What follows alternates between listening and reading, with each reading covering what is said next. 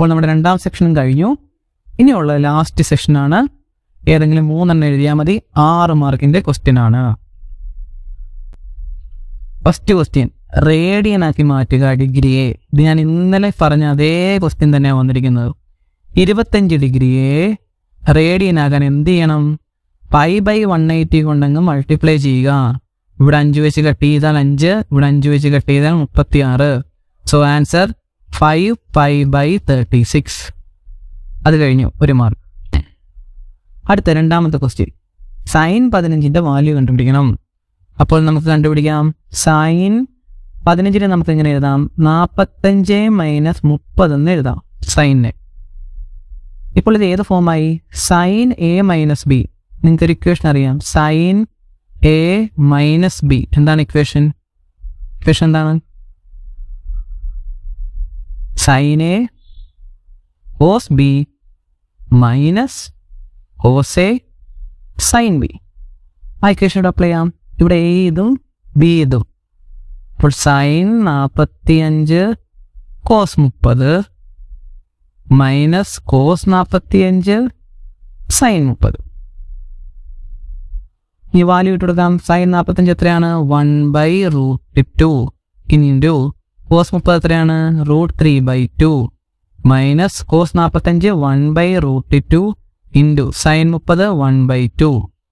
So ഇത് 1 × √3 √3/2 √2 minus 1 × 1 1/2 √2. 2 റൂട്ടിൻ്റെ രണ്ടിടത്തും same ആണ്. സോ 2 √2 കോമൺ ആയിട്ട് എടുത്താൽ √3 - 1. ഇത്രയും ചെയ്താൽ 2 മാർക്ക് കിട്ടും. ഓക്കെ. പിന്നെ മൂന്നാമത്തെ ക്വസ്റ്റ്യൻ, ഇന്നലെ നമ്മൾ പറഞ്ഞ അതേ മോഡൽ ക്വസ്റ്റ്യൻ, അതേ ക്വസ്റ്റ്യൻ തന്നെ ഏകദേശം. Sign 3x + sin x cos 3x + cos x = tan x എന്ന് തെളിയിക്കണം. അപ്പോൾ നമ്മൾ എന്ത് ചെയ്യും? LHS എന്നെടുക്കും. LHS എന്താണ്? Sign 3x + sin x cos 3x + cos x. ഞാൻ ഇന്നലെ പറഞ്ഞു തന്ന എങ്ങനെ ചെയ്യണമെന്ന് പറഞ്ഞേ. സൈൻ A + sin B യുടെ ഇക്വേഷൻ അറിഞ്ഞിരിക്കണം. cos A + cos B യുടെ ഇക്വേഷനും അറിഞ്ഞിരിക്കണം. സൈൻ A + sin B എന്താണ്? 2 sin A + B/2 into cos A - B/2. കോസിൻ്റെ എങ്ങനെയായിരിക്കും? രണ്ടും കോസ് ആയിരിക്കും അല്ലേ? 2 cos A + B/2 into cos A - B/2. ഇന്നലെ ഇതേ വീഡിയോ തന്നെയാണ് ചെയ്തത്. ഇതേ ക്വസ്റ്റ്യൻ ഇന്നലെ വീഡിയോ കണ്ടവർക്ക് സിമ്പിളായിട്ട് ഇത് എഴുതാൻ പറ്റി കാണും അല്ലേ? അപ്പോൾ ഇവിടെ എയും ബിയും ഇത് A, ഇത് B. ഫസ്റ്റ് ഇക്വേഷനാണ് അപ്ലൈ ചെയ്യേണ്ടത്. 2 sin 3x-ഉം 1x-ഉം കൂടെ കൂട്ടിയാൽ 4x. 3x-ഉം 1x-ഉം കൂടെ കൂട്ടിയാൽ 4x. അതിൻ്റെ പകുതി 2x into cos A - B. ഇത് തമ്മിൽ കുറയ്ക്കുക. 3x-ഉം 1x-ഉം കൂടെ കുറയ്ക്കുക. എത്രയാ? 2x. 2x-ൻ്റെ പകുതി 1x. ഓൾ ഡിവൈഡഡ് ബൈ താഴത്തെ അതേപോലെ ചെയ്യാം. 2 cos 3x-ഉം 1x-ഉം കൂടെ കൂട്ടിയാൽ 4. 4ൻ്റെ പകുതി 2x. അത് തമ്മിൽ കൂട്ടിയിട്ട് പകുതി എടുക്കണം. അതുകൊണ്ടാണ് പകുതി എടുത്തത്. ഇൻറ്റു കോസ് 3x-ൽ നിന്ന് 1x കുറച്ചാൽ 2x. 2x-ൻ്റെ പകുതി 1x. cos x-ഉം cos x-ഉം പോയി, 2 പോയി. sin 2x cos 2x എന്താണ്? tan 2x. സിമ്പിളായിട്ട് 3 മാർക്ക് സ്കോർ ചെയ്യാം. RHS ഇത് എഴുതിയിട്ടുണ്ടെങ്കിൽ നിങ്ങൾക്ക് 6 മാർക്ക് സിമ്പിളായിട്ട് സ്കോർ ചെയ്യാം. ഓക്കെ. അടുത്ത ക്വസ്റ്റ്യൻ സ്ട്രെയിറ്റ് ലൈൻ എന്ന് പറഞ്ഞ ചാപ്റ്ററിൽ നിന്നായിരുന്നു. ഇക്വേഷൻ കണ്ടുപിടിക്കാനാണ്. ഒരു പോയിന്റും സ്ലോപ്പും തന്നിട്ടുണ്ട്.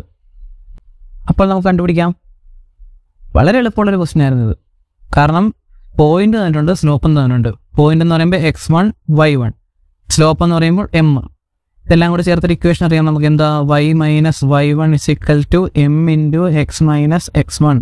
ഇട്ട് കൊടുത്ത് y എത്രയാണ്? y നമുക്കറിയാൻ മേല. y അതുപോലെ ഇടുക. y1 എത്രയാണ്?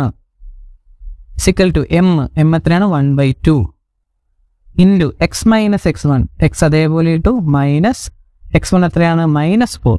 സോ ഇത് +4 ആയി. ഇനി 2 ഇപ്പുറത്തേക്ക് കൊണ്ടുവന്ന് ഇൻറ്റു ചെയ്യാം. So 2 × y - 3 = x + 4. 2 അകത്തേക്ക് മൾട്ടിപ്ലൈ ചെയ്യുമ്പോൾ 2y - 6. ഇതെല്ലാം ഇപ്പുറത്തേക്ക് കൊടുക്കാം. -x -4 equal to 0. അപ്പോൾ നമ്മുടെ ഇക്വേഷൻ എന്ത് കിട്ടും?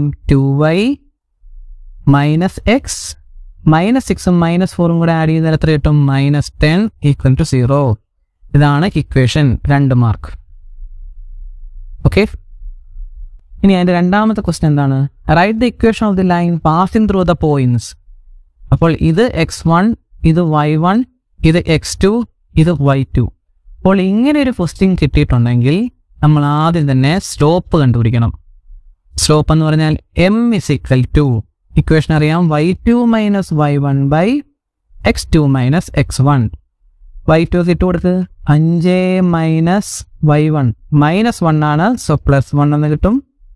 x2 എന്താണ്? 3 - x1 1. 5 ഒന്നോട് കൂടി 6, 3 ഒന്ന് കുറച്ചാൽ 2, 6/2 3. m കിട്ടിക്കഴിഞ്ഞാൽ നമ്മൾ പഴയ equation y - y1 = m × x - x1.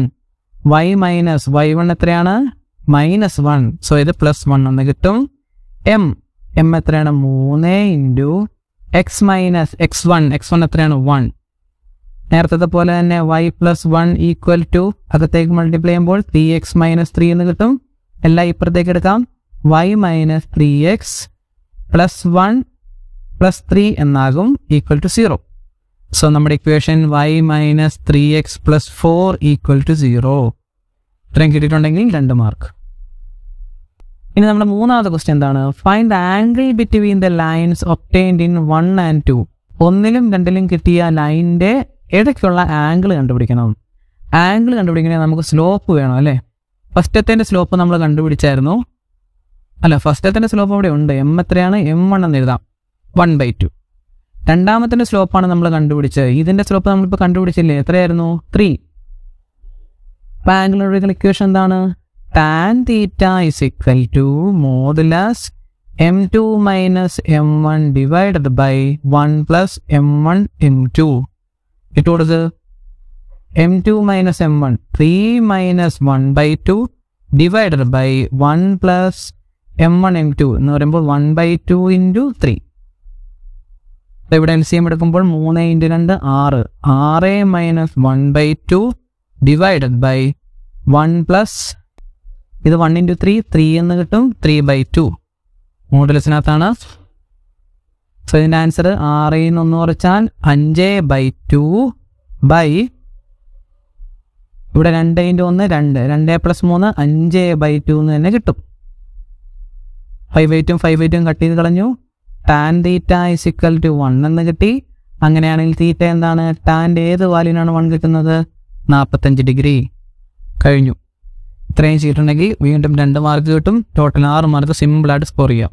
Okay, 19ാമത്തെ question. Find the derivative of tan x using first principle.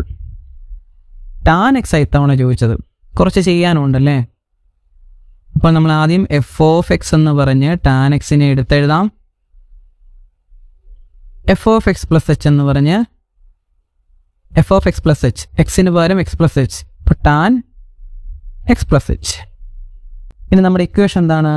f(x) = limit h → 0 f(x + h) - f(x) by h എന്ന് പറഞ്ഞാൽ ലിമിറ്റ് h → 0 f(x + h) എത്രയാണ്? tan x + h minus f(x) എത്രയാണ്? tan x all divided by h = limit h → 0 tan x + h എങ്ങനെ എഴുതാം? sin x + h, sin by cos അല്ലേ tan. So sin x + h by cos x + h minus ഇവിടുത്തെ tan x-നെ sin x by cos x എന്ന് എഴുതാം. all divided by h. ഇനി limit h → 0 cross multiplication നടത്താം. sin x + h into cos x minus ഇത് നമ്മൾ into ചെയ്യുമ്പോൾ cos x + h into sin x all divided by cos x + h into cos X divided by H കിടപ്പുണ്ട്. ഞാൻ അതിന് ഇപ്പുറത്തേക്ക് മാറ്റി ഇൻറ്റു 1/h എന്ന് എഴുതുന്നു. രണ്ട് സെയിം ആണല്ലോ. ഇനി ഇവിടെ നോക്കിയാൽ മക്കളെ, ഇവിടെ എന്താണ് നിങ്ങൾ ചെയ്തവർക്ക് പിടികിട്ടി കാണും. സൈൻ എ മൈനസ് ബിയുടെ ഇക്വേഷൻ ഞാൻ കുറച്ച് മുമ്പ് എഴുതിയായിരുന്നു. അതെന്തായിരുന്നു? Sine A cos B minus cos A sign B.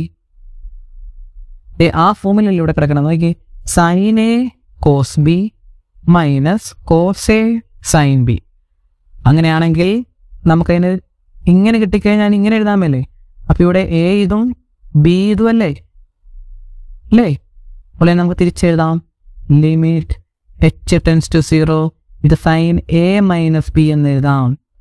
Sine A എന്ന് പറഞ്ഞാൽ X plus H minus B എന്ന് പറഞ്ഞാൽ X divided by cos X plus H into cos X. എക്സും എക്സും പോയി. ഇപ്പോൾ ഇതെന്ത് കിട്ടും? Limit h tense to 0 sign H by cos X plus H into cos X. ഇവിടെ ഒരു 1/h കൂടെ ഉണ്ടായിരുന്നേ. Into 1/h.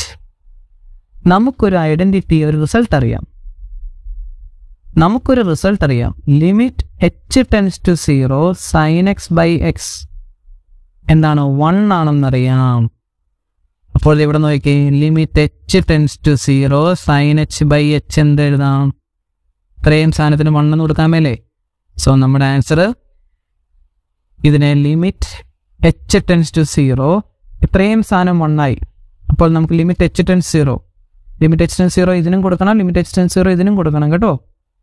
1 cos X plus H into cos X എന്ന് വരും. h-ന് 0 ഇട്ട് കൊടുത്ത്, h-ന് 0 ഇട്ട് കൊടുക്കുമ്പോൾ എന്ത് വരും? 1 cos X into cos X എന്ന് കിട്ടും. എന്ന് പറഞ്ഞാൽ 1 കോസ് സ്ക്വയർ എക്സ് എന്ന് കിട്ടും. 1 കോസ് സ്ക്വയർ എക്സ് എന്താണ്? Seek square X.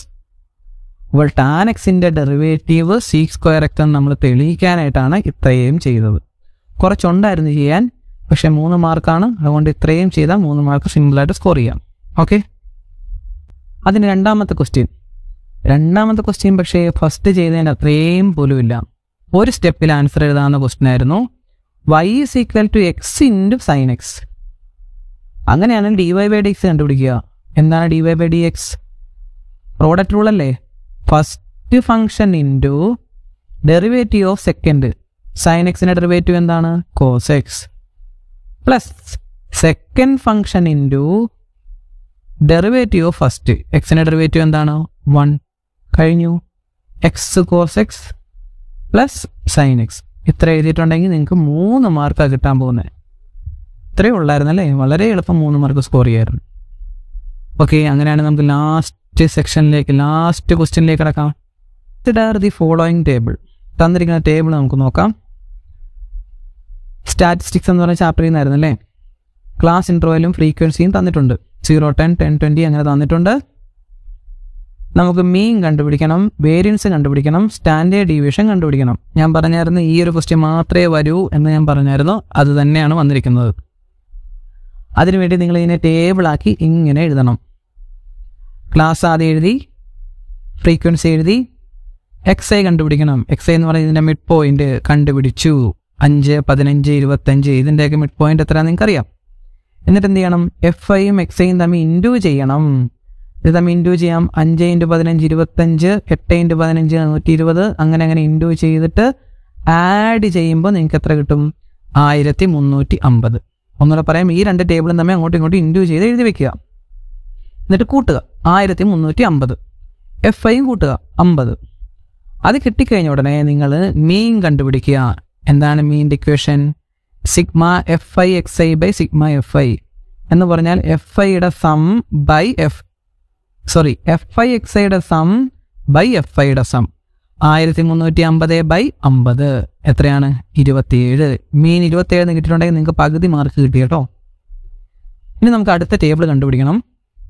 ഈ 5-ന്ന് 27 കുറച്ചിട്ട് അതിൻ്റെ സ്ക്വയർ, 15-ന്ന് 27 കുറച്ചിട്ട് അതിൻ്റെ സ്ക്വയർ, 25-ന്ന് 27 കുറച്ചിട്ട് അതിൻ്റെ സ്ക്വയർ, 35 27 കുറച്ചാൽ നമുക്കറിയാം 8. 8ന്റെ സ്ക്വയർ 64. 45 27 കുറയ്ക്കുക, എന്നിട്ട് അതിൻ്റെ സ്ക്വയർ. എന്നിട്ട് എന്ത് ചെയ്യണം? ലാസ്റ്റ് ടേബിളിൻ്റെ ഹെഡിങ് നോക്കി FI കൊണ്ട് ഗുണിക്കുക. അപ്പോൾ FI ഏതാണ്?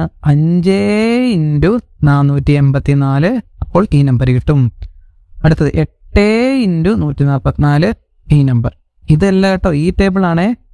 15 × 4 60, 16 × 64 ഇത്, 6 × 324 ഇത്. എന്നിട്ട് അതെല്ലാം കൂടെ കൂട്ടുക, 6600 എന്ന് കിട്ടും.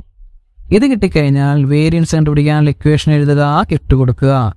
ഇതേ ഡിവൈഡഡ് ബൈ FIയുടെ സമ്മ് 6600/50, 132 എന്ന് കിട്ടിക്കാണും.